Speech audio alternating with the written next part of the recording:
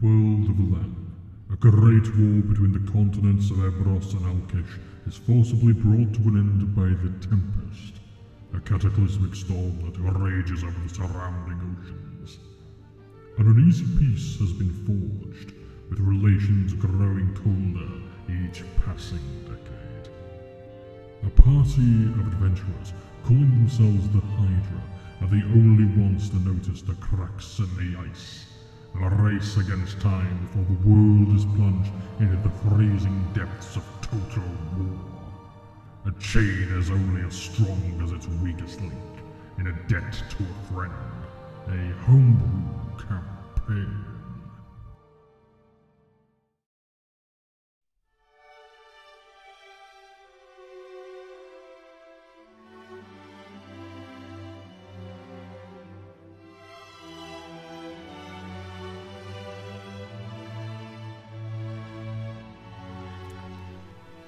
As it is a new year, I would like to toast the Hydra and the Dungeon Master. Now, because I'm toasting to a group in which I am a member of, I cannot actually take a drink, and we don't clink, because that's common. Although, to Hydra and the Dungeon Master. And now, because I actually want to drink, I'm going to have a nice sip separate from the toast. A lovely bit of Bailey's to warm my body up in these cold climes. So, today I am recapping 2 sessions, although unfortunately I am going to have to try and hurry these session recap videos out because there is a lot to cover and I simply don't have the time and likely the patience to cover it. And it's a shame because these sessions deserve really good recaps. Because we had a terrific time. Perhaps I think the players more than the DM who's trying to scurry about trying to figure out where the party's going to go next and why. But no, we all had a good time and we all got something out of it, and that's brilliant. I like when we have those sessions where everyone, or at least one player, has like their time in the spotlight, but when everyone gets it, and we certainly had the time, given that these 2 sessions in total were running into double digits in terms of hours played, then I like to think that everyone was satisfied. So, where we previously left off, the party had left Watchkeep Lambridge to head to Flintdown, hearing the unfortunate news that the murders in Cornelius' dream had already begun. So we decide that we're going to begin our investigations the following morning. In the Prancing Pig, we rest, or so we hope to. We begin the session by rolling perception, and Rigsby hears a noise but isn't sure what to do without being commanded. Cornelius hears a blood-curdling scream out elsewhere, demanding what in Malee's name is going on. He looks out the window with disadvantage to see in the gloom natural 20 plus 4 and a dirty 20. Looks out the window with disadvantage, I think. I don't believe I said before. He sees a human body slumped against a wall with what may well be blood pouring out of them. Rakanar, having also heard the scream, is on a high alert as he grabs his axe, and runs to the source of the sound as best he can, catching up with Cornelius. "Let's go!" he snarls, smacking Cornelius on the arm. And Cornelius, in his nightgown, asking, "Shouldn't we get the others?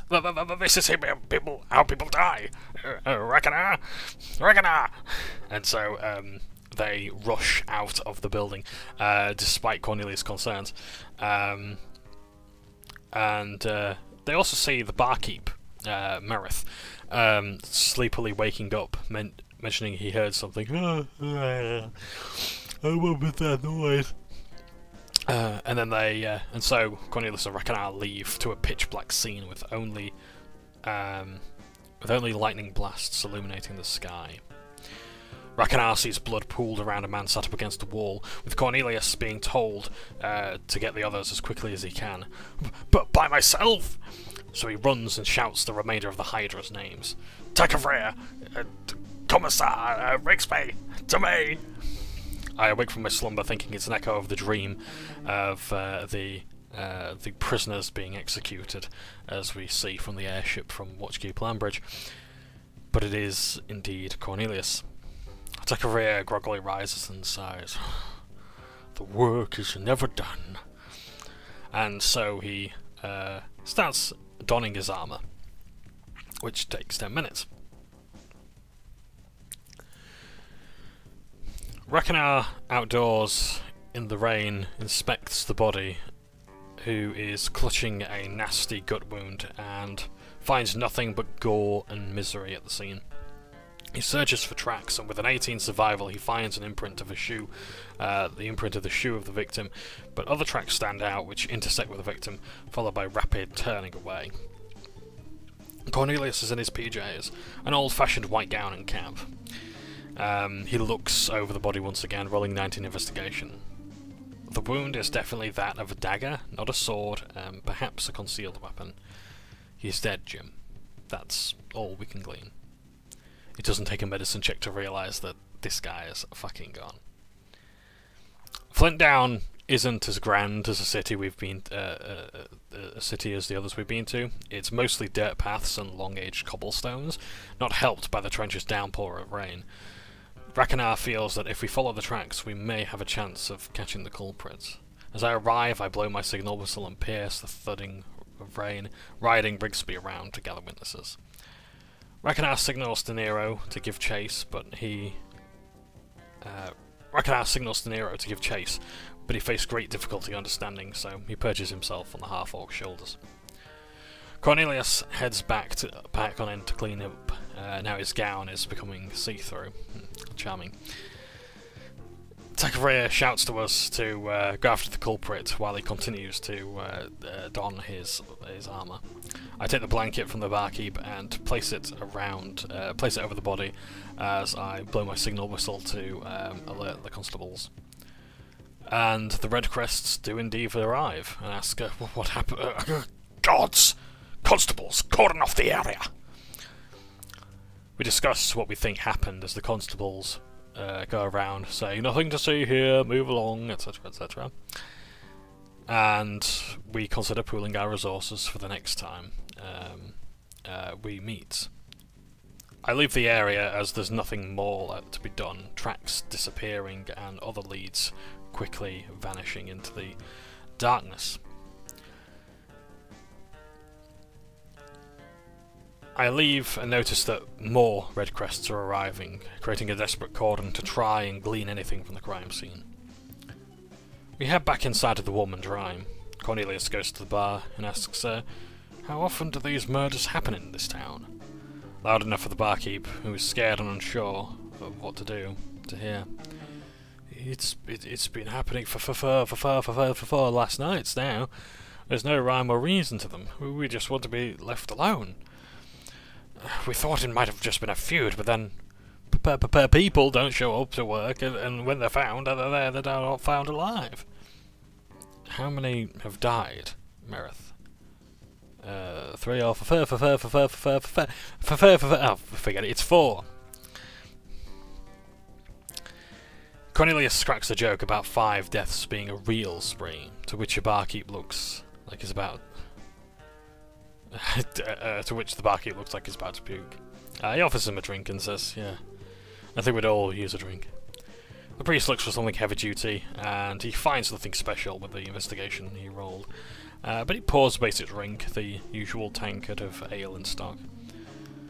So if this started happening 4 days ago, was there anything suspicious? Anything out of the ordinary that could have sparked this? He shrugs, saying, I'm not entirely sure. I'm not entirely sure. It just started happening. Cornelius sympathises and offers a reassuring look as if to suggest we have some drinks. We have some drinks to call it a night. And Merith tries to put on a straight face, but it's clear he's only putting it on. We have drinks and sit together in mourning. I was about to say peaceable, but I think mournful silence is more appropriate. H.Y.D.R.A, frustrated in having to put his armour on for nothing, leaves to patrol. Cornelius stays behind the bar and becomes the new barkeep. Dark roll, survival, disadvantage, getting 11 total. And he thinks he's able to pick up the trail. He feels the pangs of tiredness along with aches and pains. Nothing comes at him besides a Red Crest running past, but as they've all been briefed on his presence, he's not really bothered besides the usual, go back to your homes! Feeling exhaustion setting in as he hasn't had a good night's sleep, he returns with Cornelius preparing a thick mug of noodle soup. He takes the drink with thanks and goes to his room, tired out. The barkeep says to finish off the barrel, and he's going to leave to hug his family. Meredith? Cornelius asks. Are you sure there's nothing that could have sparked this? Any strangers? Hello, we get all sorts of through here, but there's not much to stay here for in Flintdown. I try to think of foot traffic coming through. The docks, the guild hall, the market maybe. The local keep hasn't said anything either. I'm sorry, priest, but I don't really know. Cornelius looks up for Meredith as the barkeep leaves to retire for bed. We keep watch on occasion, and upon dawn, Cornelius opens up the shop, and I cook a fish dish for breakfast, as well as fish fingers as part of the chef feat. Takavera dons his armour, taking breakfast and a fish finger snack, and sits in front of the hearth to start up the fire with his dragon breath. H.Y.D.R.A splits his breakfast between himself and Nero. Cornelius tidies up, and we get ready to leave for the day. Red crests are on patrol on the damp streets, as life is being restored to the streets, but folks are still uneasy. We decide to head to the keep. A thick stone wall with a heavy wooden gate keeps the very small bastion of law and order from the rest of the town. As we approach, 2 guardsmen block our way, asking our business. I explain that we're here to investigate the murders. The murders? Our DM says. And we're allowed entry. There appears to be support personnel, maybe people who live in town who aren't Red Crest themselves but are perhaps contracted out or volunteering, and some of the most frantic activity appears to be happening in the kitchen. I peer over to see a halfling and I peer over to see a halfling in an apron and apron smock and a chef's hat, running from counter to counter trying to make some food with steps leading up to the tables. I can see she's pretty stressed as I mosey on over and ask, everything alright, Cookie? My assistant, Petra, she hasn't turned up for work. I try to stop her as I take her arm and I say, please, take a moment. The soldiers can wait, the constables can wait. You and this information cannot. I ask her about this Petra, such as her location. She lives in a farm over to the west outside of Flintdown. And I tell her to take her time and calm down. With an insight 15, I see that she's really not ready to stop. If she continues working, she won't have a mental breakdown. So we go on and leave her. Cornelius takes an insight check to me with a dirty 20, and I take more notice of the smells and sights, more than someone else who is perhaps not well versed in the culinary arts. We ask other personnel, and most here just don't know anything, and most everyone else are just simple scared townsfolk seeking protection within the keep. We consider our next move. The guild hall has intense haggling, contracts are drawn, and agreements have to be settled. Happening there is also the seat of power within smaller towns, such as this would be, with the mayor found here. It's the closest thing there is to a town square in Flintdown. There's the farm to the west, and we get directions from a number of people. We have to navigate fairly thick cornfields and find a single-story home in fair weather. It's still daytime, mid-morning, as we encroach. H.Y.D.R.A uses a survival 17 check to sniff out for bodies. He doesn't smell blood, but he does see something unusual, in that there's no fresh tracks coming and going from the house. I push on the door, having knocked, and see inside a quaint living room, a fireplace leading to a chimney stack outdoors, with a fire out that hasn't been seen to in a while. I check the double bedroom and find the room is quite dusty. Someone's made it, but it's not been used in a while. As I leave, I notice I've left footprints in the dust, so the dust is quite thick in this area.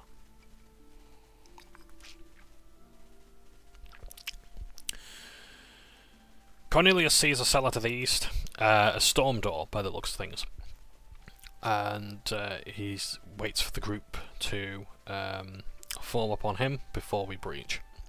Look at me being all tactical. I see a modest kitchen and a storm room with rotting fruit within. Reckonar goes to the storm door, and Takafria stands in line of sight of myself and Reckonar. Cornelius opens up the cellar door and looks at him. Reckonar, my boy, I feel a lot better knowing you're here. I've got a bad feeling about this. Let's see if your feelings are correct. As they descend the stairs and look around. There's bookshelves, barrels and boxes lining the walls, but nothing immediately off. And Cornelius asks, "Hello? Is anyone there? We're with the commissariat." But nothing responds as echoes bounce off the walls. Reckonar is able to maneuver with his great axe if it's necessary, as he now leads the way. They open crates and find foodstuffs within, such as iron rations and hardtack, as well as oil, books and other bric-a-brac. Nothing out of the ordinary. The cellar is only lit by the sunlight, cascading from the surface, but for Cornelius, it's dim light. He has his hands on the heart of Reckonar's muscular back, asking, "Can you make anything out?" The half-orc can make some things out, but again, it's nothing unusual. On the surface, we find nothing else out of the ordinary. A washroom that has stagnant water in the basin, and so we regroup, having fully investigated the house itself. And we also break into the well outside with a crowbar. Takafria's attempt first failed, but Reckonar pops open the bolted lid with the crowbar. Underneath the well, just bear with me as I try and find a decent picture. Okay. Underneath the lid of the well is an aquifer. Now I didn't know what an aquifer was, so I'm going to tell you. So an aquifer is like a natural wellspring, I think, a natural bit of water that's run, and so if you build a well on it, you can draw water from it. I think I got that right. The more you know.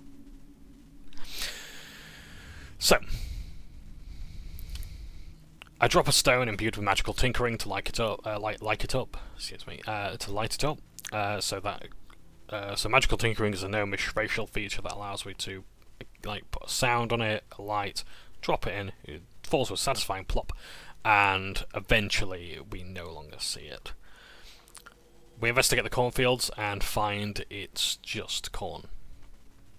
Beware the corn. There was a massive meme about this as well. Like, we spent a while saying, should we go into the cornfields?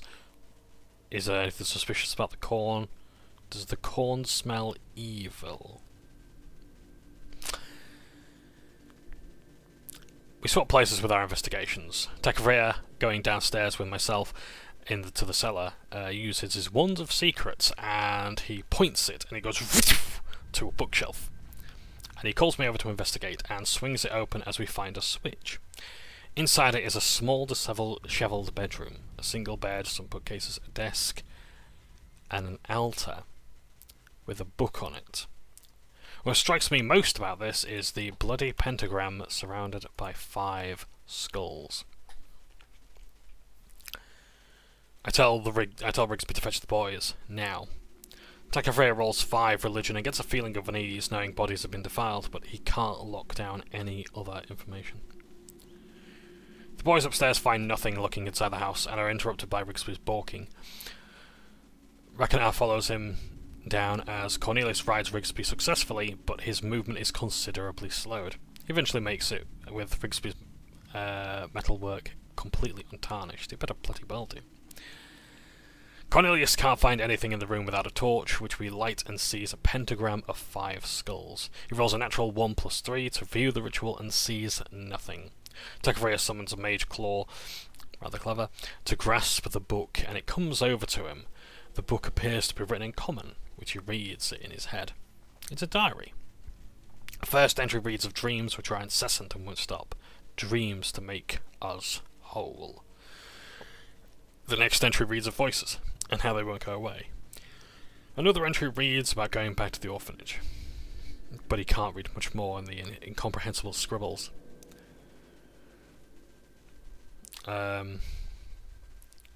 It's more like a doctor's note, as in it's completely indecipherable.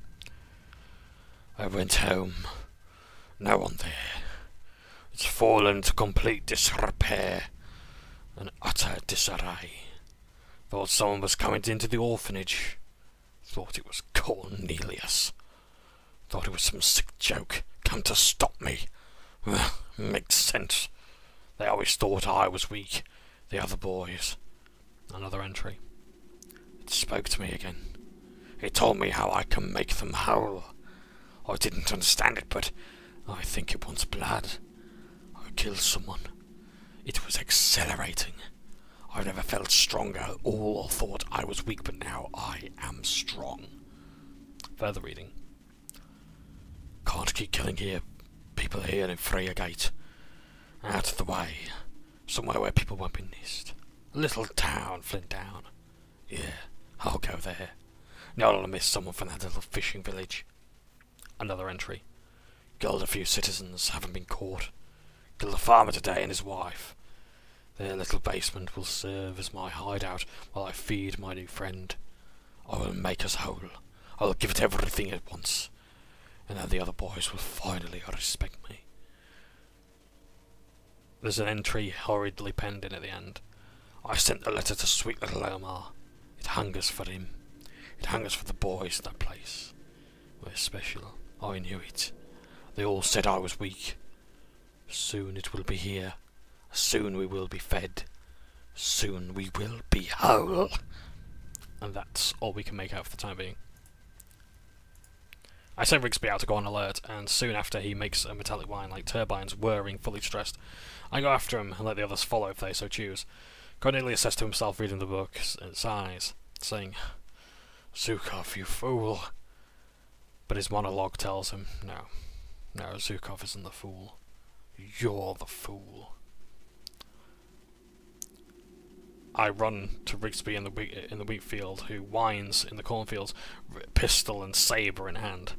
Something moves behind Cornelius as he finishes his inner monologue, and he sees two red eyes in the hidden room. He rolls Constitution 14 as he takes 27 points of necrotic damage as he fails to save, looking down the stairs and sees Zukov, or what was Zukov. A knife plunges into Cornelius' guts to deal 7 points of piercing damage. As we roll initiative. Pleased to see me, Cornelius, he says, attempting and failing to grapple him. And so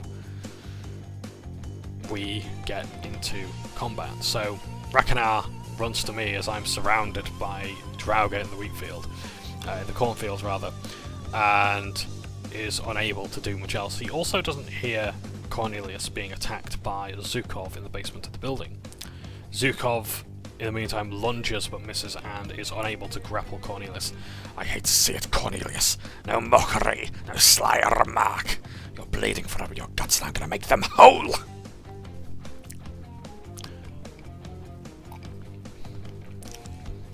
I sense that the ground is moving and I hear a growl. The earth is shifting.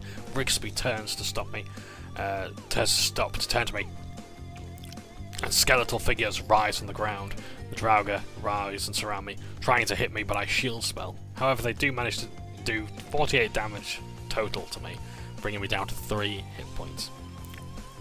Cornelius, in the basement, doesn't want to harm Zukov and tries to seize him with hold person. Whatever binds his undead form is not strong enough to resist Bonaparte's magic. Rigsby can't barge past the enemy, but it can distract them and manages to bite one at the bottom. To the south, rather. Seeing me battered and bloody, he launches an assault with his H.W.D.R.A launches an assault with his longsword and deals additional damage with the searing energy of the Raven Queen against the Draugr before him. Ethereal hands drag the body into the earth. He focuses on Rigsby's target and obliterates it with a radiant force. H.W.D.R.A leaps the fence and slashes at the Draugr to the left and whoops his axe into one. Swinging again with greater heft to almost kill it and sever the binding magics. A Draugr swings at H.W.D.R.A and connects, and even tries to life drain him, and succeeds by 6 hit points.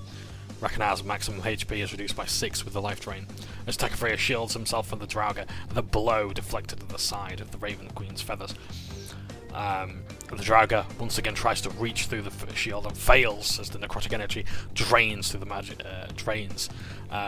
through the Raven Queen's feather shield and completely nullifies the effect.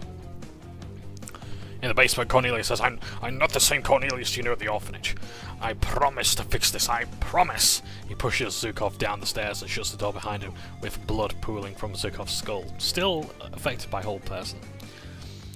Having fled from the cornfields, I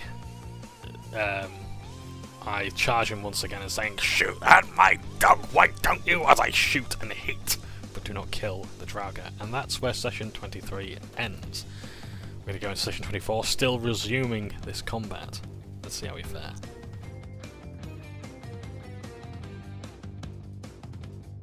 H.Y.D.R.A decapitates Draugr and swings at the remaining zombie, but misses at the corn as the corn brushed aside to the side alerts it. And like Neo, the Draugr ducks backwards out of the way in automaton fashion. That was my Neo impression there, just vaguely leaning to the side.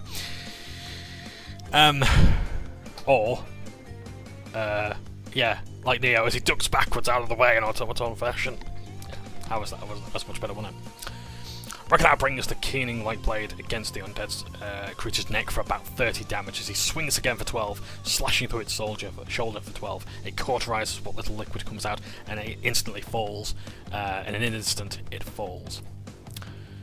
At the end of the combat, we heal up and find Cornelius, who is bleeding heavily from the stab wound in his gut.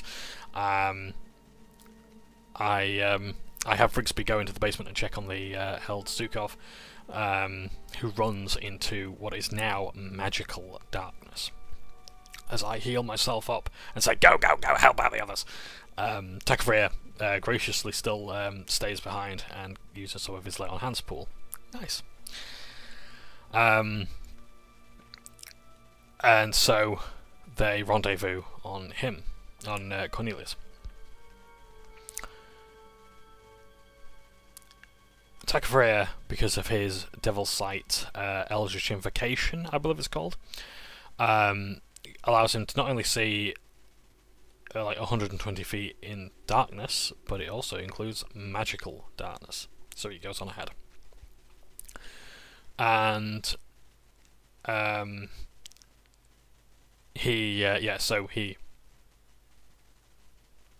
so he goes in and he casts Hunter's Mark, 3rd level, on the figure, and begins his advance. Cornelius places his hands on the walls to find his way around. Do you see Zukov? Don't hurt him if you have to, please. Now, H.Y.D.R.A, offended by the nature of whatever is afflicting Zukov, but at the same time understanding fully his predicament. Sorry, just bear with me a second. There we are. So understanding completely, not his predicament, what am I about? But respecting Cornelius. I'm sorry, this is what happens when I have to suddenly, like, find out where my screenshots are and such. But having respect for Cornelius, he decides he's not going to instantly kill this creature. However, he does hold the long sword forward, I guess to keep Zukov pinned against the wall, as Rigsby just like watches over as well. And so we see, or rather, H.Y.D.R.A sees Zukov. Red smoke pours from Zukov's eyes as the dagger in his hand absorbs the blood dripping from him. I'm here with your friend, Cornelius. I can only hold it so long before it's too late. I must speak to him. Cornelius comes over. How did you find me, Zukov? Sorry, how did you find me, Cornelius? Zukov, he just like he can't begin to answer the question. The colour drains from his face as he brushes off the question. Zukov, this is all my fault. Oh God, Zukov, what happened? He looks to him. Don't have much time, Cornelius. The dagger, it must be destroyed. It thinks. It dreams. It tells me to make them whole. There's something about us, Cornelius. The boys who survived the orphanage. Despite the grievous head wound running red, Zukov is incapable of releasing the dagger. Tak, I need help destroying this dagger. Just come on, Zukov, let go of it. I'll try. As his hands begin to flex and spasm, but the blood loss he sustained causes the dagger to slowly become more powerful. For a second we all see the outline of Zukov as his vision is slowly returning, starting to return, as our vision slowly starts to return to us. It's dim light and we're no longer blinded, the magical darkness quickly dissipating. The darkness appears to be warping around the blade itself, as if being sucked back into it. H.W.D.R.A uses another divine sense, as the taint of abominable undeath is not coming from Zukov. Something is coming from behind H.W.D.R.A. He tells Cornelius not to touch the dagger and quickly turns to look behind him. The darkness is almost coalescing now into a dull light. From it, a figure walks out.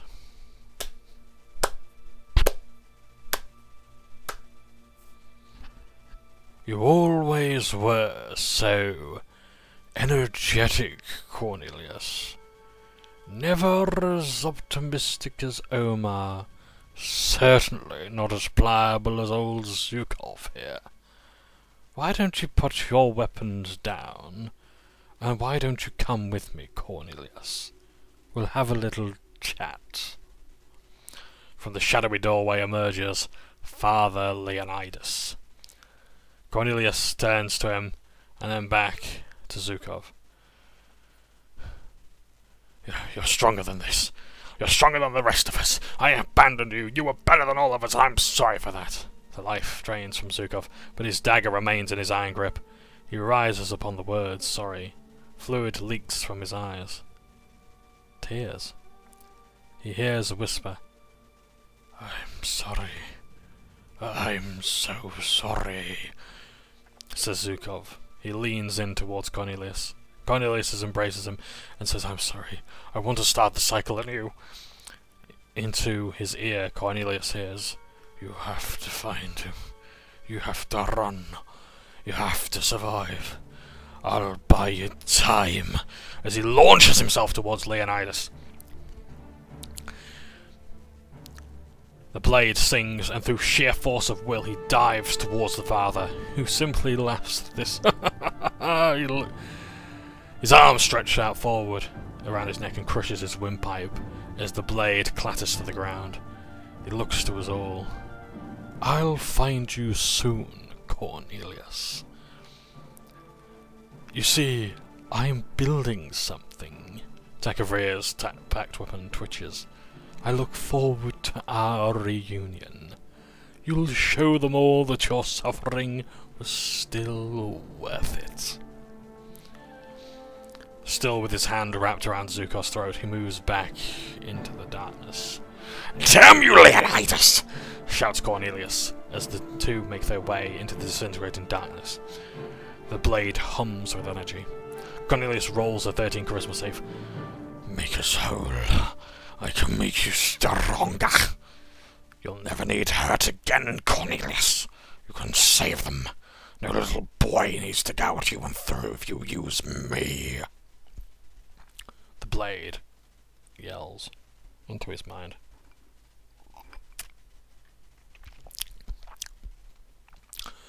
He uses a counter-drum, which simply requires you pull out his flute and go, peep.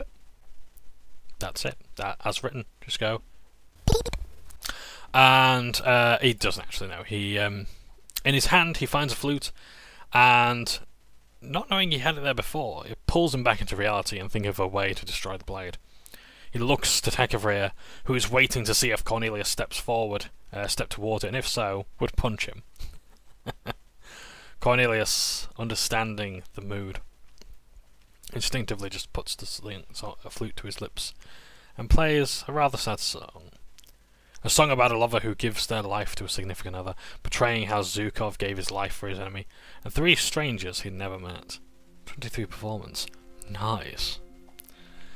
He's no longer in the basement of the V&A farm, as it's my understanding it was called, but in a courtyard he knows well.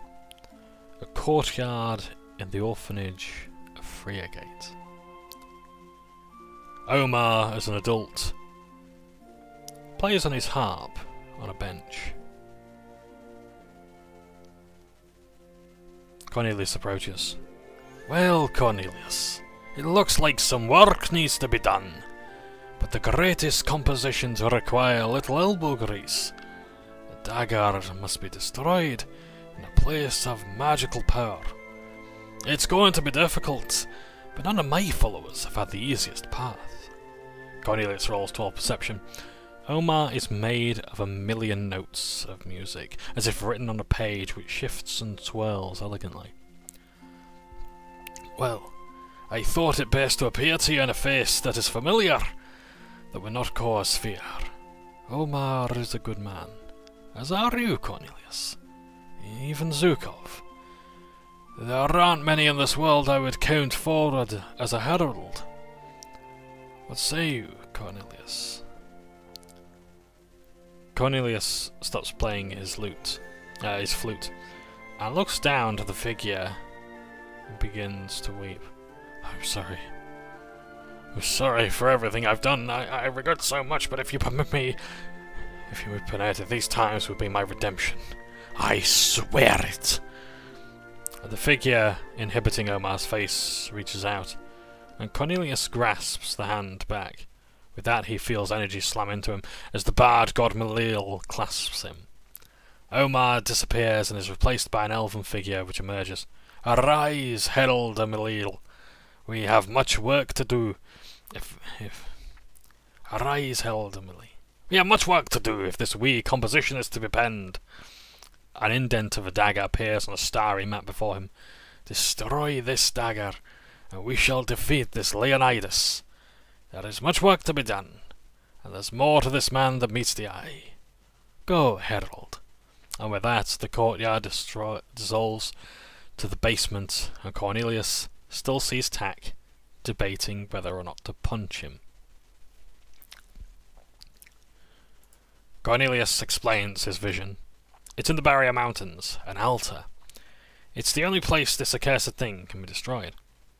Tack takes the bedsheet from the other room and throws it over the dagger as he wraps it up and rolls a whiz save of 20 as the dagger tries to call, I can make you strong, Tagafria. This ain't gonna work, hang on.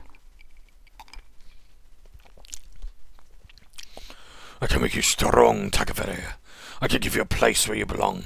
We can slaughter our way across the realms. Tack succeeded on his throw, tells it to go fuck itself. How dare you! The telepathic link muffles as Tack's faith in the Raven Queen's disgust in necromancy shields him. Cornelius offers a hand to Tack, saying, I can think of no better guardian. And Tack says, it seems you're getting sentimental in your old age. Come, we've got a dagger to destroy. I am undeserving of such a stalwart friend. Rakanar says, I don't understand you, Malil.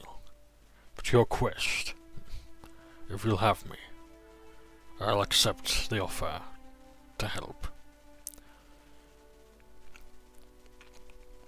And, not quite sure of what's going on. I'll just go, sure, I guess. We exit the basement, with Cornelius tripping up on the last step and continuing on his path. Rakanar feels a surge of energy as the necrotic drain on his max HP is removed by Malil's blessing, and 17 HP is restored to everybody. Tagafria senses Zhukov due to west with his hunter's mark, and that's all he can tell. Could be anywhere.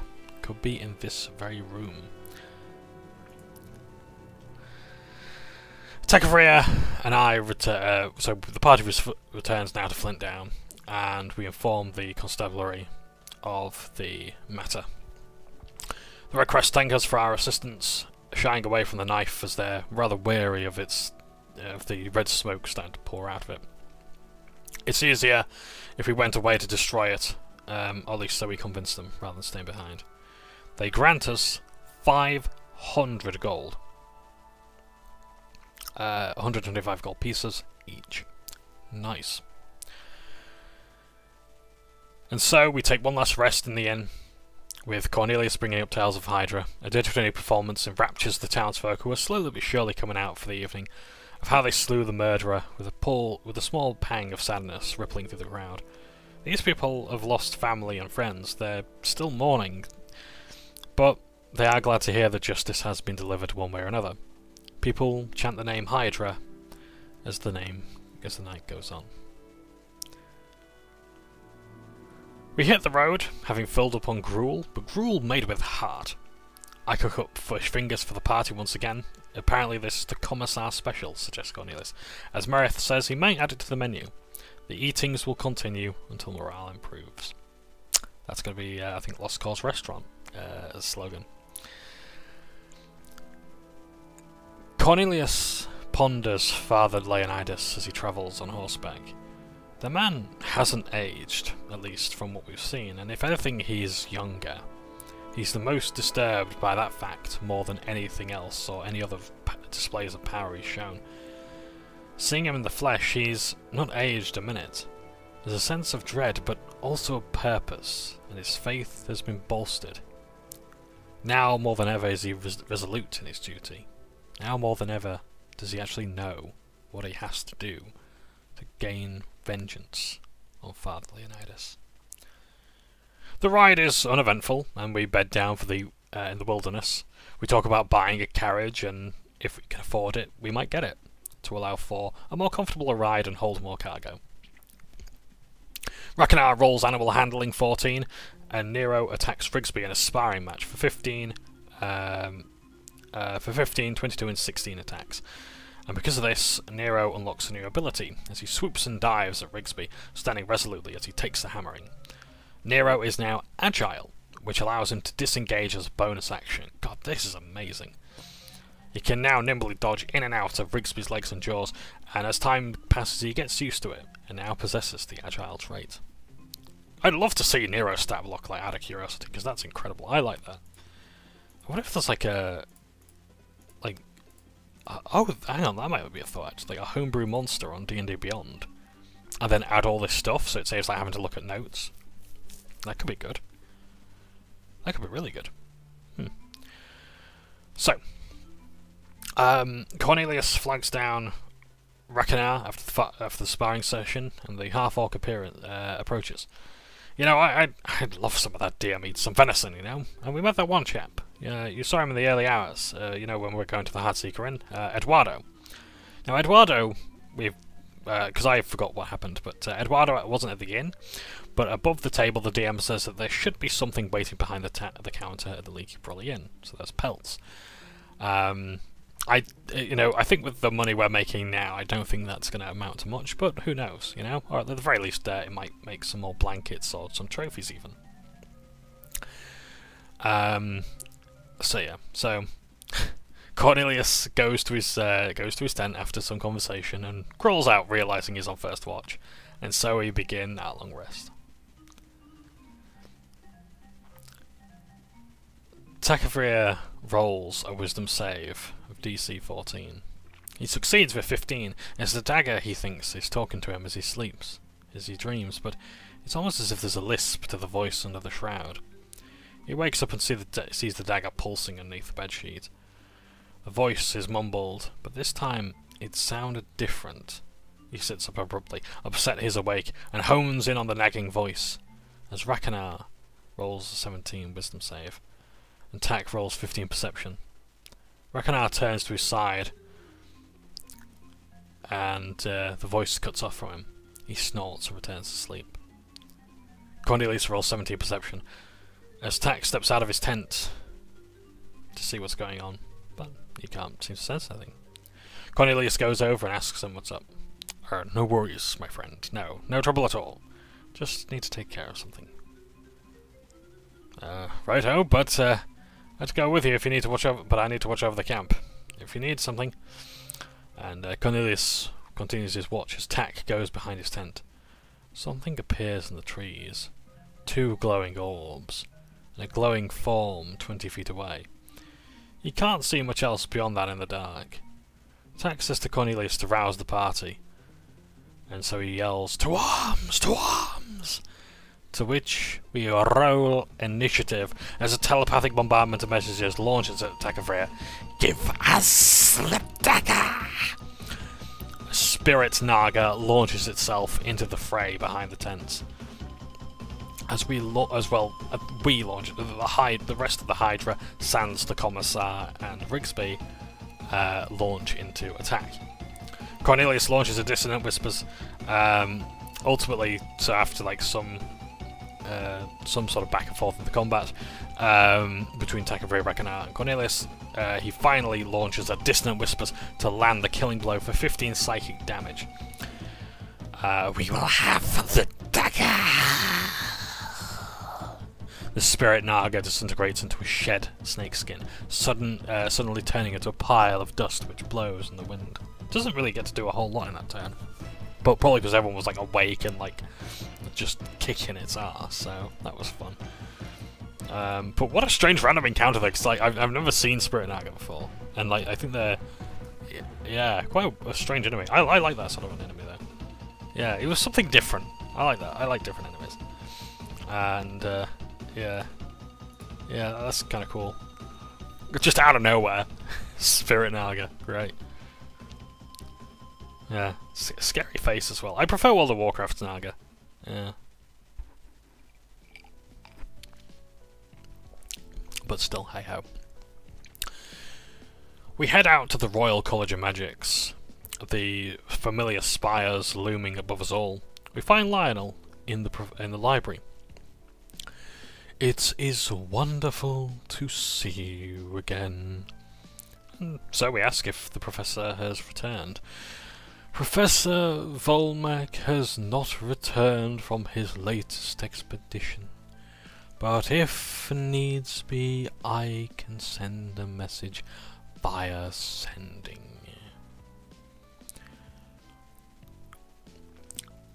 We talk about searching for knowledge on the gods, including the reprehensible fellow G.E.E.S.E, the god of suffering. If I have mispronounced that, I do apologise. We talk about investigations into the astral library.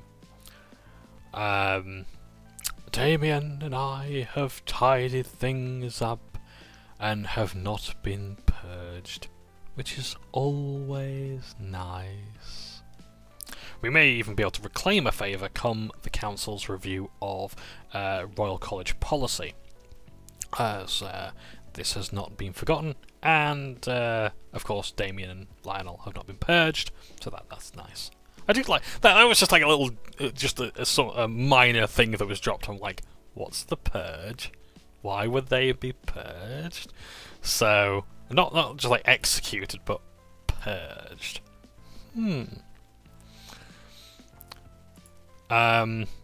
So we ponder if there's specialists in the dark arts who could tell us more about them.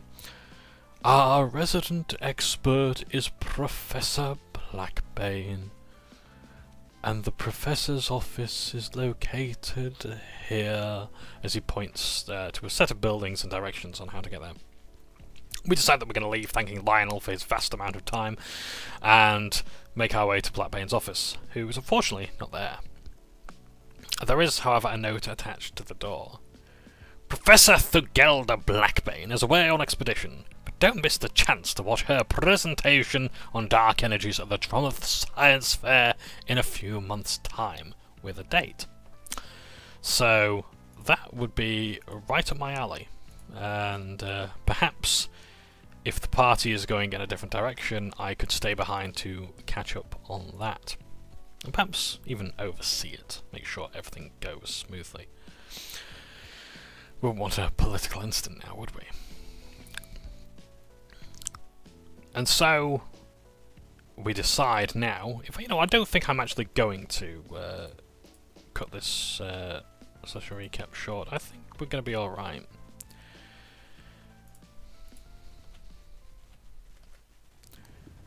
as we now go to Freegate. As much as we want to read upon the dark arts and Malil's connection to the Hollow King, we decide to press on and save the world, as we just cannot afford to take the time to use even the generous reduction in time to use the research rules, which would normally take a week. The DM was actually saying it would take like a day to sort these things out, but we thought, no, we're not going to do that. Instead, what we're going to do is we're going to prat around in Freegate for a day. So, it was worth it though, I will say that much. Going to Freegate, we travelled to a blacksmith that we've been to before. Shiny Metal, wherein H.Y.D.R.A, as I used to call him, Torrid, and I will because that's a much cooler name, Torrid Orc Foe, is toiling away in the back, polishing a shield. No euphemism intended. A gnome who, I think as far as I'm aware, is quite tall, especially if compared to a halfling, works on the shop's administration. H.Y.D.R.A, what a sight for sore eyes! Glad the Aventureling lark hasn't killed you off just yet! And so, H.Y.D.R.A says, quite right, we're looking to trade, if you'd be up for it. And so, Tak gestures to Rakanar, who pulls out the items from the bag of holding.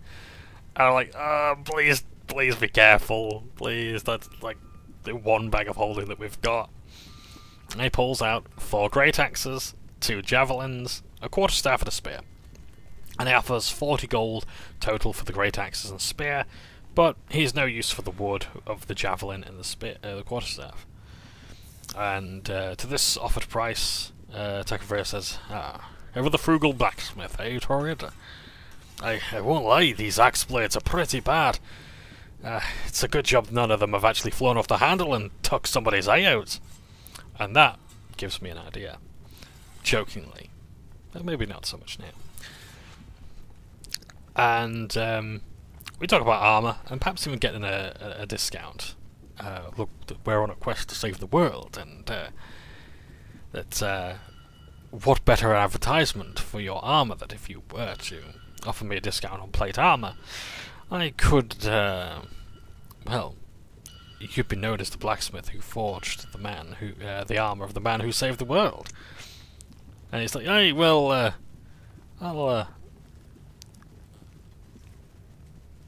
I'll give you a discount as and when you've done that, but I'm not giving away, I'm not practically giving away good armour to those who just claim they're going to save the world. Anyone can do that.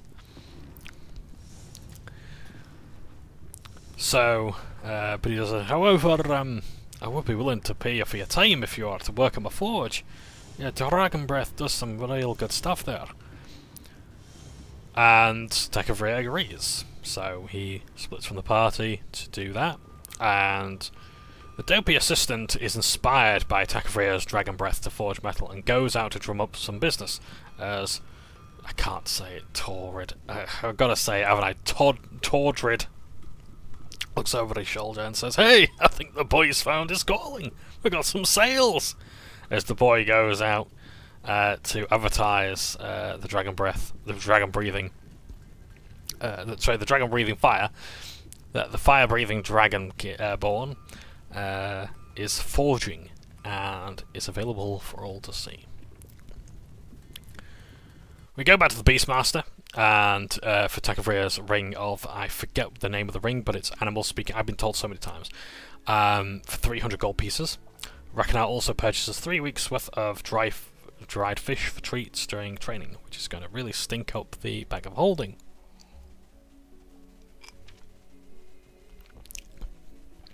Cornelius makes a perception check of 13 as we leave, as well as like I think Klaus, the arsonist bear, lighting up a Molotov cocktail. On an unrelated note, I have Dungeon Alchemist on Steam, and you can import Hero Forge minis in there. And one of the minis I made was for the arsonist bear. So that might be, if I were to draw up the shop, that would be pretty cool. So yeah, anyway. So, Cornelius makes a perception check of 13 and sees a magical hologram for an advert of gloves of finger guns Unfortunately, it's for the low, low price of 2,500 gold pieces, and we don't have that combined. So we head down that way, and the street seems damaged, cluttered, as if several explosions have happened, and are indeed waiting to happen, as this is like the Alchemist's Row. We hear voices from the floorboards as Sindri Fabblestable emerges after speaking to the floorboards. Hijinks ensue. Now, because it's me talking in this scene for the most part, I didn't write it all down, but I'm essentially buying some alchemist supplies, and Sindri! You can't just say Sindri, it's pronounced Sindri! Sindri! Sindri! Like in Warhammer 40k Dawn of War. Sindri! Our enemies hide in metal boxes! Metal boxes!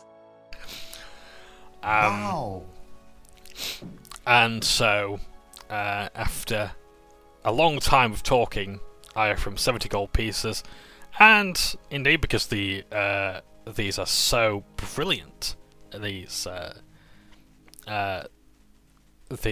alchemist supplies, that I actually give him the original the 90 gold that he was saying he was back and forth on, and he was about to offer me 250 gold pieces worth of change, but I turn it down, and quickly turn a corner and leave. Yeah, you had to be there.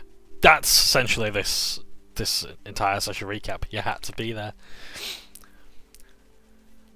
Cornelius then decides he's going to find a jeweler's and spend his well-earned coin on an engagement ring for Maya. And perhaps I might need to have a chat about to Cornelius about how, well, you know, you might want to just hold on to the ring, because, like, you don't just, like, this isn't Dragon Age. Like, you don't just get into relationships by plying people with chocolate. So, we go to the Inquisitive Jewelers, where we find H.W.D.R.A inspecting a trinket in the making, as we talks rings for romantic interests, and so far Cornelius finds none that take his fancy. And Cornelius says, no, I think we'll go elsewhere. This just isn't doing it for me. And so Carr speaks in Goblin, which he does not know yet. Cornelius speaks Goblin and says, grab the first thing you see and we'll talk it up. We're going to lose a sale here. And so one of the goblins just grabs a ring, and it's a white gold band, and it has a purple gem in the centre. And it's his for 15 gold pieces. Bit cheap for a wedding ring, or indeed a fancy ring, but So he tries to talk it up, and he says, yes, very, very good ring, if I may say so myself. And Cornelius responds in Goblin, which is, are you sure this is the best you could find? Carr looks like he shat himself. And he goes, no? And Cornelius goes, you know what? This gem does interest me, but not to give to my beloved. How about for 5 gold pieces, and I'll keep my mouth shut about you running such a scam? Yes, of course. Excellent negotiating skills there, sir. And so we leave. With Cornelius now having a ring that I'm going to explain what it is much later. We decide now that we're going to take some time to ourselves. The boys can attune to their rings, because one of them is magical. Sorry, 2 of them are magical. And I decide that I'm going to go to the widow's house, where acting Captain Andreas was and used to live and was slain. I knock on the door twice and find that actually there's no one there, and there's a sign in the window that says "To Let." I ask a neighbour about the story of Mrs. Conrad, Andreas Conrad, that was his name. And apparently, the family moved out and didn't say where. quite satisfied with this, I leave. But I also will talk about, I will keep in mind the neighbours' concerns about the bookkeepers only helping the larger business and the red crests being necessary to stop the crimes affecting smaller businesses. Meanwhile, back at the blacksmith, H.Y.D.R.A rolls 39 on a D100, earning himself that much money in gold, as an animated gnome yells, "Come for the fire and stay for the swords!" Cornelius is told to play a tune on his drum on some benches where customers wait, with 50 or 60 people watching and listening to the spectacle. He rolls 27 performance for the people to come and hear him. "People of all ages, who wants to come to Shiny Metal to have their work done by H.Y.D.R.A, the blacksmith of Hydra, with his dragon's breath?" The crowd cheers as one person faints, as Cornelius drums up a fever. Rather, drums in a fever. He doesn't drum up a fever, he's not a plague priest. H.Y.D.R.A flexes here and his shirt rips off in a show of might. With a 16 strength, he bounces his pecs. Somewhere in Drummeth, an orcish butcher tears off his shirt. A woman faints. I inspect the weapons with disadvantage and go over the weapons, advertising them badly. Because I just didn't know what to do or say in this moment. Like Cornelius said, "Hey, govers out, advertise the weapons." I'm like, I'd rather not. So I just think, okay. Yeah, it's not my specialty. And you know what? Like, I think this is like the first performance role I've actually had to do. And as like the sort of, well, before Cornelius was here, the concept of the character was like meant to be the morale booster, the frontline fighter and morale booster. That went down really well, didn't it? So anyway, Cornelius rolls Persuasion 21 to tell people that Shiny Metal is the shop Hydra goes for arms and armaments. He then goes out and sees one of the many carts suddenly just piling up, selling a variety of foodstuffs, and have them who've turned up to see the swarm of people. And Cornelius says, "Look, I brought in a crowd for a promotional event for Shiny Metals, and you guys are here making a killing. All Shiny Metals is asking for is a small fee for the entire day for 100 gold. That crowd here? There's more. Just you wait. I'm about to make a stage right over there by the fountain." He rolls Persuasion, and H.Y.D.R.A comes up behind him, flexing aggressively. Persuasion 21 both times. Nice. A halfling chef, looks to the other merchants and goes, "Alright, it'll be worth it." And so he hands over a bag of 100 gold pieces. We set up the stage as Cornelius goes out to recruit a band. He doesn't know where from, but he's going to do it. We're getting the band back together. Sorry, that was like a terrible Blues Brothers impression and joke. The stage is successful, so much so that I attract the attention of the Freegate Architects Gazette and talk boring woodwork with him. Cornelius gets on stage and showing the rest of the band gets their time in the spotlight, as H.Y.D.R.A is being bugged by an overweight man dressed as a fighter. "And if you fall the medal 1,000 times, it got so much better." Yeah. H.Y.D.R.A bumps the cosplayer out of the way with a peck, and the two clasp hands like in Predator, as the flames of the forge go hotter and hotter. The two stare deeply into each other's eyes.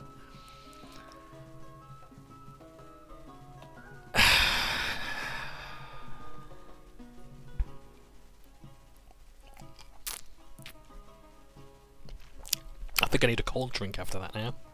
It's starting to hot up in here.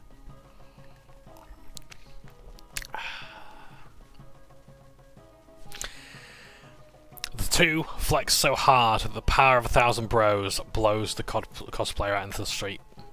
"That's like the time they told me to use H.Y.D.R.A in the store!" Reference to the Lost Man of Phandelver campaign with Garveld's lifelong search for aged herbs.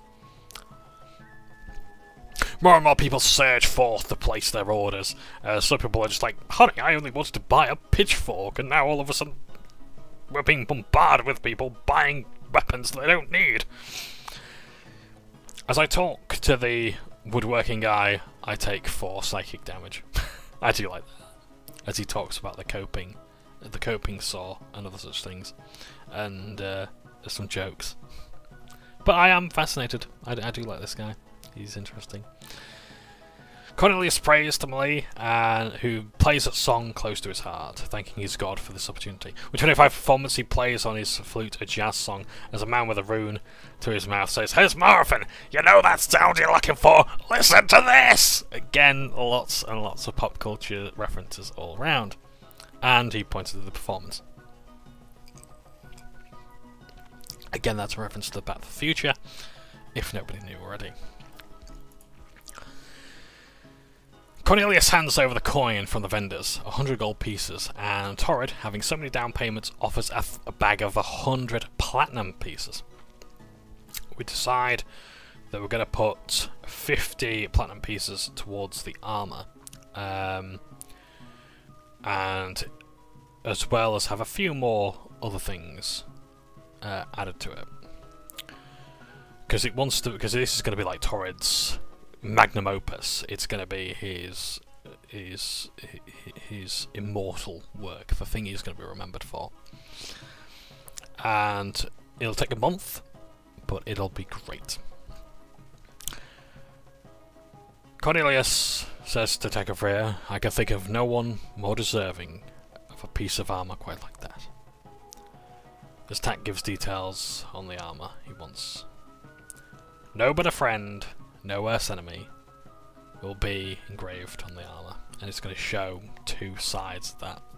I quite like that. The boys attune to their rings, H.Y.D.R.A. Ring of Animal Influence, that's it, is Rakanar's ring, and Cornelius attunes to his Ring of the Gift of the Gem Dragon. It provides a +1 increase to a mental stat, and Cornelius can use a reaction to defend an ally after taking damage to deal 2d8 and push them away 10 feet. It's like Hellish Rebuke, so you can apply it to when someone else takes damage and push them away 10 feet. So not 2d10, but 2d8, which is pretty good. We decide that we're going to purchase a carriage engraved and painted with the Hydra's logo, and afterwards we find a high-end jeweller's for a wedding ring for Cornelius. We simply don't have the funds available to pay for the selection right now. The minimal amount for a great ring from the Wise Trinket is in the 4 figures. We instead head to the Wrinkly Trinket, where he eventually buys a ring and engraves it with Eternal Love. H.Y.D.R.A suggests I tell Wyatt about our latest exploits, as we've not spoken to him for a while, and we find an agent, or rather one finds us. One bumps into me and says, "Go to the Dawnfather Temple," he says, and goes as he's acting drunken in the street. And so we go to the Dawnfather Temple, a temple dedicated to a god who I think had transcended to godhood and either became the sun or is like associated with the sun. And he's like one of the older, more senior gods of the pantheon of Alan. A monk takes me underneath the temple, and through the shadowy corridors we arrive at some bricks at which he presses. The walls hinge open, and we enter. Inside is very much like Fort Hislop, office space lined with armaments, twisting and turning as we go deeper underground. Monks stand watch, nodding and waving us through where necessary. And finally we open up to a chamber and see Wyatt sat behind a desk. I've got a feeling that everywhere we go, Wyatt is just going to be behind a desk. Like, we could just be taking a piss in the wilderness and there's a desk there and you just sat there going, "Well, hello there." But I like this. To be honest, I hope we never actually see him standing up. Not because he's disabled or anything, but literally he just so happens to be behind a desk and he won't ever get up to shake your hand. Yeah. Maybe he's like a sort of mimic that he is the desk and like the figure is a spy master mimic. I don't know. Anyway, so I'm making a meme out of this guy who we've only seen twice, and both times he sat behind a desk. It's not that funny, is it, really? Anyway, so he asks for our report, and I give it to him. And it is a coincidence that he's here as well. And having heard about Watchkeep Lampridge, he asks of General Hummel's intentions. I look to H.Y.D.R.A and I say, well, I'm afraid, Wyatt, it's I'm afraid his intentions are war, by the looks of things. And I try to quote like the general as best I can about how like they won't accept the mutant, the Xeno, they had to tick the foreigner, etc. He talks of Lieutenant Hans Glenn, who has also signed off on further spending on frontier defences, and perhaps this has to do with it, so he's going to keep it in mind. Hummel hasn't reported back to the Kingdom. He appears to be staying in Watchkeep, at least that was his last known location. But this is not ordinary, so this is not unusual. Wyatt has a agent in Densmarsh who hasn't reported in 7 years. Perhaps he's no longer alive. I will make my inquiries, Commissar. And I said that I have agents near the Watchkeep. I'll call them in, see what they have to say. He hands me a docket for transportation arrangements, should I wish to go to Breca. And to arrange for transportation and diplomacy. But don't go away if it gets around, Commissar. You're there on a diplomatic mission. That's all anyone needs to know. I wish you well, Commissar. Hydra. And perhaps in a month's time I will see you in the gala. Or, if my disguise is good enough, you won't see me at the gala. If that's all, Commissar. And so, having fully updated him, we decide that we're going to carry on with destroying the Decker. We head out to the wilderness once again. We find the travel to be rather pleasant, much better now that we're actually seated on a carriage. The path to the shrine isn't anywhere near as bad as that to Volmek's lair. There's a pleasant view to the southern Free States. Having rolled perception, coming at its highest 14, none of us noticed anything on our way there. We dismount to begin our walk, finding steps leading to the altar. Cornelius finds this too easy, and casts invisibility on Ragnar to scout ahead. He also has Nero move around and soar away.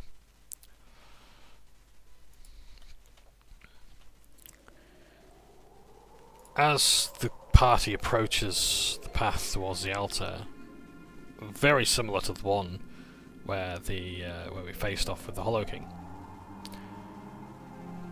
H.Y.D.R.A rolls 17 wisdom. He just saves from the blade's influence. H.Y.D.R.A, listen to me, you don't need to destroy me. Think of what I'll gift to you. Just leave me here, someone will be along.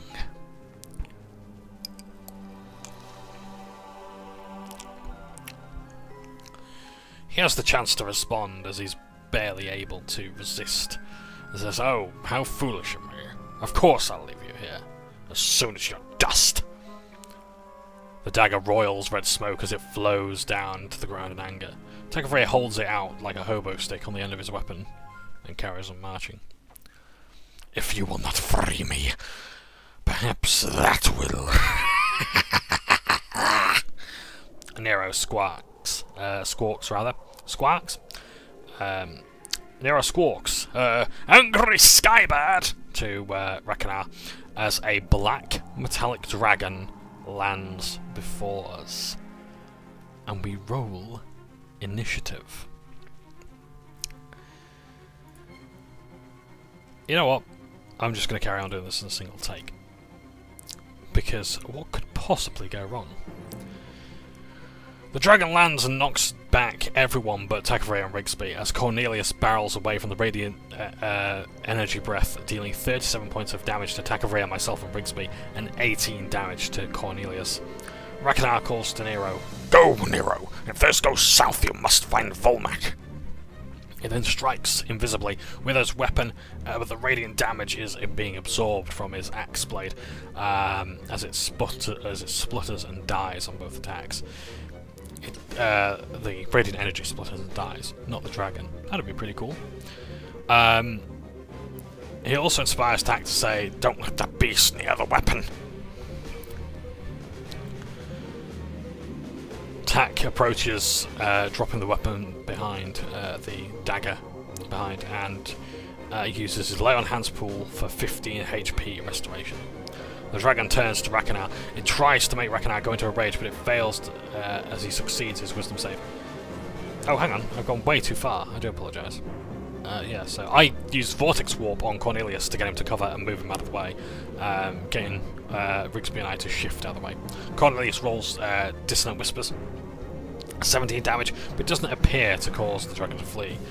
He also inspires H.W.D.R.A. Oh yeah, to say, don't let the beast nail that weapon. Bad inspiration, there we go. Right, I'm back on track now. The dragon turns to Rakanar, and it tries to make Rakanar go into a rage, but he fails as he succeeds his wisdom saving throw. It rolls 24 to hit and 11 points of slashing damage. It then swings its tail to H.W.D.R.A. 28 to hit as he takes 13 points of bludgeoning damage. The dragon tries to swipe Rigsby, but it fails with a nat 1 as it falls prone, with Rigsby nibbling at its toes as a distraction. I'll take it. Rakanar swings with his axe and unfortunately misses the dragon. I enlarge H.W.D.R.A. and have Rigsby bite. A 17 just hits as the bite does 8 damage. Cornelius performs a vicious mockery. Look at you, dragon! You claim to be such a mighty beast by the force of evil, but yet you're brought low by 4 mortals. How's that making you feel? The dragon has disadvantage on attack rolls because of the vicious mockery. He then I don't think it's prone. I don't know what's going on. He then bardically inspires me. Commissar, if you have a cannon somewhere, now's the time to use it. H.W.D.R.A. uses his X-Blade's curse to strike for 18 damage total. He rolls another 18 for damage as he cuts, and as it cuts, he only sees light within. Oh yeah, so when H.W.D.R.A. launches his sword, his katana, so he slashes, he sees no flesh or bone or sinew, he sees pure light in front of him.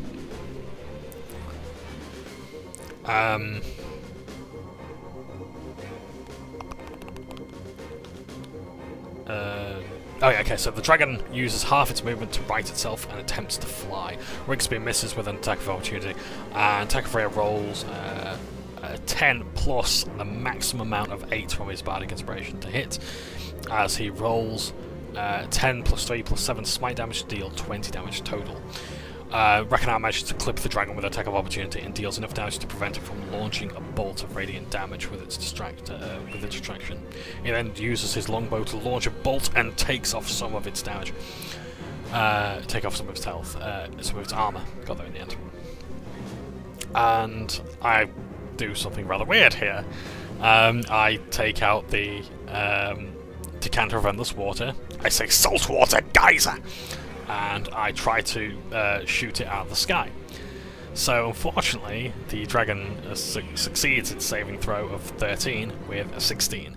And while it's jostled, it doesn't come hurtling to the ground. I was thinking salt water because it looks like a mechanical sort of beast, and well, I don't think it's salt water, doesn't interact with machinery very well. And if I knock it prone, it takes full damage. So that's fun to deal with.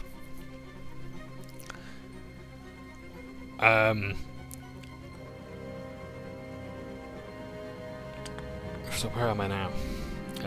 Okay, so Cornelius rolls a Dissonant Whispers, 23 psychic damage, and destroys the dragon as it circles madly on the spot in the air. The light of good will prevail, and the evil that the darkness brings will forever be banished from this realm! As he causes the dragon to crack and then fall in on itself, like crushing I ain't got a Coke can that's empty. Hang on. Oops, daisies. No. Yeah, it's like crushing it like that. Just like, yeah. Things I do to make some sort of point. So eventually, this rather dense, tiny metal shard tinks to the ground and hurtles off the edge of the cliff. We succeed, and Nero returns to us. Tack picks up the dagger and calls it stupid, and he fails his save, and the blade responds, I know you are, but what am I? Cornelius ascends the stairs to the altar with the party. You can use your power to destroy Leonidas. My power is far greater than you can imagine, says the blade. There's no need for a weapon such as this. It's getting darker. Tak calls Cornelius over, holding the blade quickly. This is something you must do. And for the first time, Tak hands over the sack, holding the knife. He takes the blanket, holding the blade, and nods in understanding. He lays the dagger out in the open, calling for everyone to stand around the altar. The dagger begins to disintegrate under the moonlight. You can't stop Leonidas. His new orphanage will be far stronger. He will bring in a new dawn for this entire world! It falls to dust.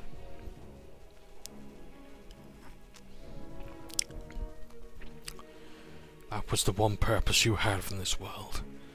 I feel sorry for you, for such a pitiful existence, says Cornelius to the ashes in the wind. Cornelius and the group see Omar glowing above us. Hello, Cornelius. I see the work is done. Malil, the task has been completed. I hope the world is safer now. I hope so too. That dagger comes from a time when primordial forces ruled, and that discordant note is removed from the scores. As a show of appreciation, I offer you a boon, if you so wish. I'd like to accept, but my deeds were not of my own. It took my entire party to reach this far into my journey, as I'm sure you know. I can't accept this for myself. That'd be too much. Aye, that's understandable. The chorus is only as beauteous as the sum of its parts. Lay down your weapons, and I shall grant you each my boon. I lay down a scimitar. I give Cornelius the dagger that he left in Drummeth, and Ragnar lays down a longbow. Each of them glow with heavenly light. We are each bestowed a magical version of these weapons. Give that Leonidas my regards. And Cornelius responds by saying, I'll give him my regards if you know what I mean. Cornelius brings up his vests up and play shadow boxers. Malil offers, now I've put here 2 runes, but I think it was only 1, before he vanishes into the night sky. You'll be alright, Cornelius. Have faith, and we shall rid this world of the sour note. We figure out just what the hell happened, and we go to level 9 on our next long rest. And that is sessions 23 and 4 of A Debt to a Friend. Thank you ever so much for watching and sitting all the way through this far. Yeah, it's, wow. We actually got 2 quest lines done in those 2 sessions. That's pretty good. And kind of thinking now, like, where do we need to go now? So we need to find a temple, or we need to go places. I'm not really quite sure what to do next, to be honest. I need to have a look at my notes again and see where else we could possibly go, or if we're just like going straight to Bracca, which is like a massive commitment, and maybe we need to, if there's any temples in the Free States. In fact, no, we still got to find the Temple of Air, I think it was. Place of Power is no longer where, so it wasn't in Volmek's Lair, it wasn't at this altar, so it should still be in the Barrier Mountains. It could be further south, perhaps near Thunderhelm. We could, of course, perhaps even take the express route from the Watchkeep Land Bridge's tunnels, going all the way to Thunderhelm. That's if they've not been collapsed, but who knows. So yeah, it might be an idea for me to ask, because we've got like 6 days to figure out what our next plan is, if we're playing this Sunday, I don't know, on what to do. But yeah, great sessions, and I'm actually surprised I didn't have to cut all that much down, to be honest. This is now just like kind of taking the piss now with me just rambling. I will say before I forget, or don't pluck up the courage to say, like I think in the next session I might have a bit of a moment on our next long rest, which should be a level up. Because I'm thinking now that because my character hasn't actually seen like the gods in action, like because she has imposter syndrome, so she doesn't know how good a craftsman she is. And then, she doesn't know where the line is between her being a good craftsman and, Gond and his divinity sort of, interfering with that. Like, how much could Alan produce without Gond's interference and, creating things and then bringing them down to the earth or whatever? So now she's, seeing, she now has a weapon blessed by a god. And she'll be looking over it and think, wow, it actually fits in my hand so much better. And it's so much better balanced for a gnomish hand as opposed to a human's hand. And she'll look at the polish as well and realise that, oh, this is the shiniest blade that I've ever seen. And I've polished a lot of weapons in my time, and nothing I could do would remove the blood and the grit and the rust and the smudges. And it only looks this good because a god has touched it. There's no other way that a human could do this. Or a mortal could do this. And then she's going to start thinking, well... And she's going to have that intrusive thought again. Of, what... How would Cornelius go about this quest if it weren't for Malil? What good would his music do? What would H.Y.D.R.A be as a paladin without the Raven Queen? And how good a craftsperson would she be without Gond? And she thinks once again about Ragnar, about how he manages without the gods, and how he manages to fight with the efficacy that he does. But because the commissaries always sort of thought that if the gods disappeared today, she'd think, haha, I'm such a good craftsperson that I could actually piece the world together, If the world started falling apart, I could piece it all together. We'd be fine, we don't need the gods. And now she's starting to think that actually, she now has proof in her hands that, the gods are very powerful. And maybe they are what are holding the world together.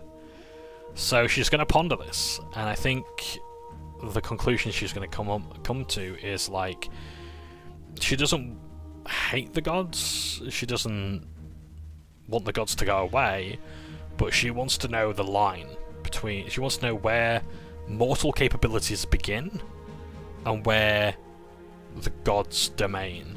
Where human capability ends and where the god's domain begins. And I think that would put her mind at ease when she realises that actually it's not Gond, that's making all her weapons work and, guiding her bullets where they need to be and all this sort of thing. It's her own skill and judgment and capability. But this thought might even go into, well, is it just Gond? Is it also G.E.E.S.E Lionhand? Is it Helm? Which gods? Because there's so many different gods of so many different pantheons. Who knows? Do the primordials even have a say in mortal affairs today? So this might be an interesting path to pursue, because I think it's starting to get into the more religious side of Alan now, where now the gods are manifesting themselves, at least sending avatars of themselves, to mortals. And it's going to be interesting. I know the Raven Queen has interacted with H.Y.D.R.A for a long time, but now we've got two gods that have just shown themselves and have given quests, and we now have someone who's become a herald of a god. It's just getting interesting, but it's good. It's all good, and I'm looking forward to seeing where it goes. So yeah, so as always, I'm going to end it there, but just say thank you ever so much to the Hydra and to the DM for Once again, another incredible 2 sessions of A Debt to a Friend. And I can't wait to see where things go. I think we've had enough, like, our shopping episode. We've had, like, 2 side quests completed. Be interesting to see what progress we make on the main quest. Unless there's some more side quests. I'm totally fine with either. I just want to play again. It was brilliant, honestly. So yeah, Happy New Year to the gang. And indeed to my viewers as well. And I will see you later. Thank you ever so much. Take care. It's Daphne.